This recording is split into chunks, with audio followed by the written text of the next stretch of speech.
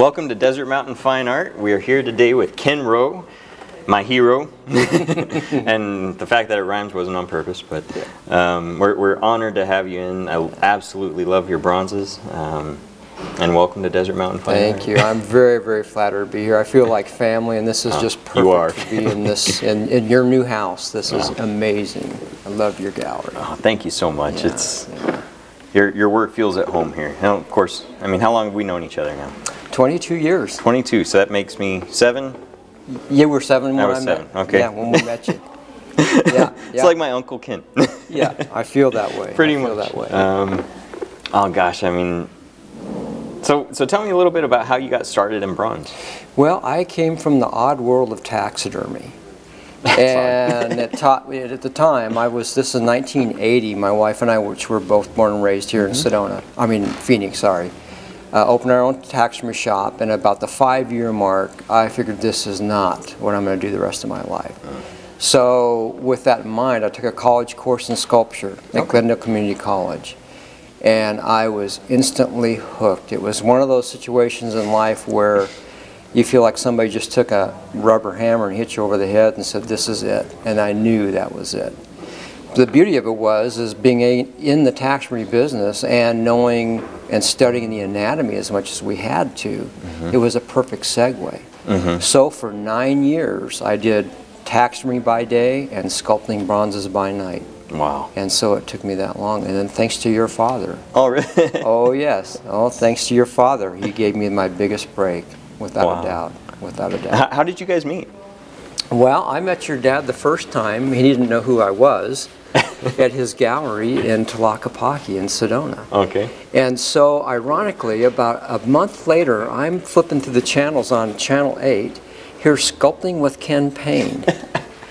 And here I am, a beginning sculptor, and I thought, oh my God, this is amazing. So I would sculpt on the kitchen table as your dad was giving his little tutorials and telling his stories. And so at the time, the Western market was on fire. I mean, it was like, I got into a gallery in Scottsdale, and the stipulation was, we'll take your work, but you have to sculpt Western, because wildlife doesn't sell. So anyway, so now I'm a Western sculptor. All right. So one day, after I'd been in that gallery about 6 months, I walk in, and guess who's in the gallery looking at my work? Your dad. And I thought, I cannot miss this opportunity to introduce myself. So I did, and about 2 weeks later he called and said, is this Ken Rowe? And I said, sure. He says, I got an offer you'll never be able to refuse. I want to make you my feature artist in my gallery in Sedona. And so instantly, overnight, I went from a taxidermist to a full-time sculptor because of your father. And you still owned your taxidermy shop? Yeah, we shut it all down. Just leap of faith, bam, you shut it down. I mean, one of those. That was your income, right? Oh yeah. I mean, primary income at that time. Yeah, so our sole income. Wow. And so you just quit? Quit everything. We sold our house, sold our property, closed the studio, did everything based on your dad's offer, his generous offer. And to make it even better, he said, I guarantee you'll make X number of dollars a month, and if you don't, I'll pay you. And he was so proud of the fact he never had to pay me. Yeah. Yeah, he would be proud of that. Yeah, exactly. So we hit the ground running, thanks to your dad, and it was just. And then, in his wisdom, he said, "Why aren't you sculpting wildlife? You were a taxidermist." And I go, "Well, because I was told it wouldn't sell." He says, "Why wouldn't it?" So instantly and gladly, I started sculpting wildlife, and it's been 22 years of just absolute incredible success. I mean, you are one of the, if not the, I mean, at least in the circles I've been running in, a premier wildlife sculptor. Oh, thank you. I mean, and the work you're doing, tell me a little bit about, I mean, your style's changed a bit over the years. It has. I remember when I was 7 seeing your work, and, you know. Well, and the memories are, you know, cloudy, but they're there. Well, it's interesting because as an artist, you want to develop your own signature and your own style. But you know, the big question is, you were saying with your other great artists you're interviewing, is what is your style? What are you trying to define in your work? Well, with me, you find out very, very quickly that anatomy is way down the list on what defines really good fine art and sculpture. Yeah. The storyline, the composition, and that is so vitally important. So to answer that question, how my work has changed, I went from using reference that I had in my taxidermy shop when I first started. This month is my 30-year anniversary of sculpting. Happy anniversary! Thank you. So 30 years ago when I was sculpting, I was using reference that was dead. And guess what my work looked like? It was dead. Yeah. So then I started studying the masters and what they did, and started studying other artists that I really admired, and I realized they're using live reference. So I learned that if you want to capture life in your bronzes, you have to use live animals. That makes sense. So it was very challenging, because where do you find a captive bison? Where do you find a captive bobcat? I mean, it's tricky. So my greatest resource has been wildlife rehab centers, and they've given me these tremendous liberties to get access to these animals. So what I want people to know when they look at my work is there's an authentic passion and a total obsession for capturing what I have in front of me, and that animal is in front of me when I'm sculpting it. And so, I mean, the look this bobcat has here was the look she would give me when I got too close to her enclosure, because she had these little cubs. That makes so much sense. Yeah.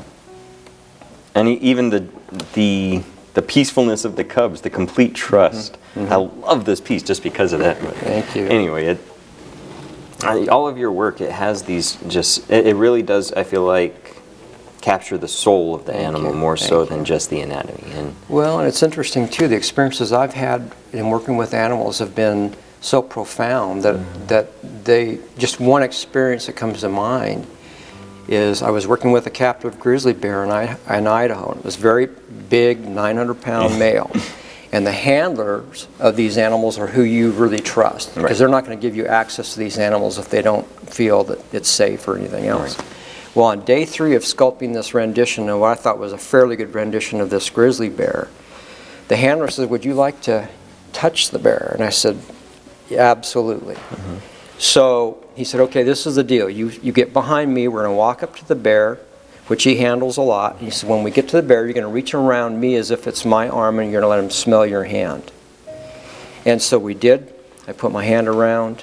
The bear started nursing on the palm of my hand, which I didn't know at the time, but that's a sign of acceptance in the grizzly world. Okay. So the handler said, "Okay, come on around, you're fine, but this is the deal. You do not get out of his peripheral vision. Stay in front of him where he can see you. I don't want you to touch his hindquarters, and he thinks you're a gnat, and you get smacked." Oh, wow, that would hurt. So, yeah, that would hurt. Yeah. So anyway, I ran over, got my sculpture, set it in front of him, and put my hand back out again to touch him, and at that moment, he exhaled on me.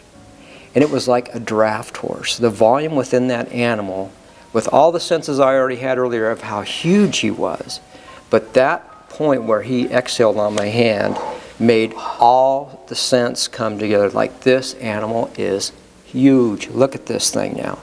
It changed every grizzly bear I've ever done ever since. Wow. Because he exhaled on me. And that just made sense with all my interaction with him and how big he really was. Wow. Well, the work you do, and by the way, we want some of your grizzly bears. Oh, you'll get it. Yeah, I know they've all sold out, but we want one of your next ones. Gladly. Yeah. I'll get more access to them. Oh, well, it's just such an honor to get to continue being your friend, being your family, and to get to share your work with the people here in Scottsdale. I mean, you have so many supporters in the area, so many collectors. Yeah. But really, it's this dream that's just continued. You continuing to create beauty and continuing to give people new compositions and new compelling pieces. I mean, in all of your work, I don't feel like I've seen the same piece twice. Which, for somebody who's sculpted a dozen bears, that's saying a lot. Thank you. Well, it's, I think I feel it's a privilege to be part of the Payne legacy. Oh. And your father, and now you, and now being here, it's just all part of this entire beautiful synchronicity that I really love, and I'm proud to be part of it. Well, we love you, and we love your art. I'm not sure which I love more, but we'll go with you. Either one will be fine. Thank you for visiting Desert Mountain Fine Art with Ken Rowe today. You can see his gallery as well in Sedona if you're ever in the area. And in the meantime, come wet your whistle for the great work that he does here at Desert Mountain Fine Art, and we'll see you soon.